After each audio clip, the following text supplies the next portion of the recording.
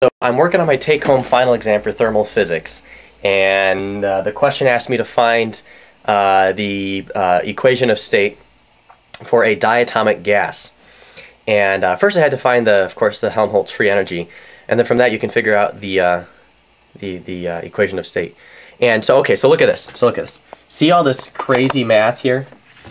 All right, so I'm just like I kind of know what I'm doing, but I don't really know where the math is going. I'm just sort of doing it.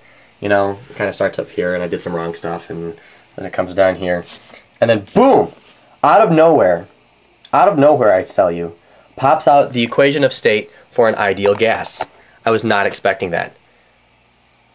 That's pretty cool. This is payoff. This is payoff for all the times I didn't get it.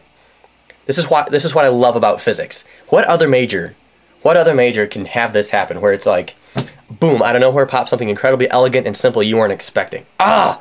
Elegant and simple. There that is again. That's a common theme in physics I've found. So this is really exciting. And it's partial confirmation.